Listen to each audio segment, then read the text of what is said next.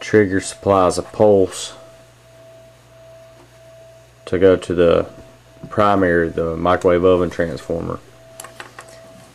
I've got it set to just a certain, you know, where it's about barely pulled in, right halfway pulled in. But I've got it going through a momentary switch, so it only takes, you know, you just hit the button for a second. And what happens is the secondary goes to the bridge rectifier and charges up this cap. Well, I discharge the cap through that coil, which in turn, you know, lights this bulb. I'm gonna charge it up, discharge.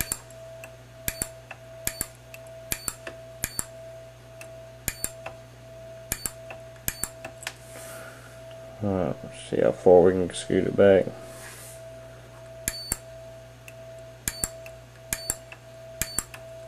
See the LED or the neon still lighting up as much as like 3-4 inches. And cut this light off.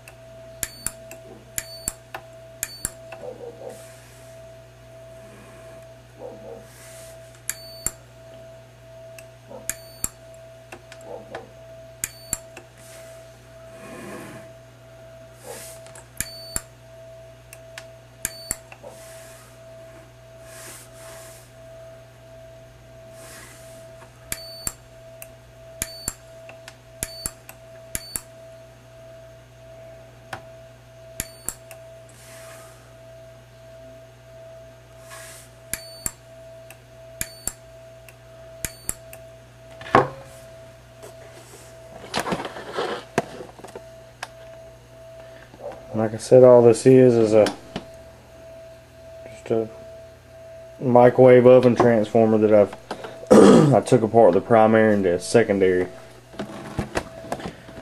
If y'all would like, I'd make a video on taking another one apart.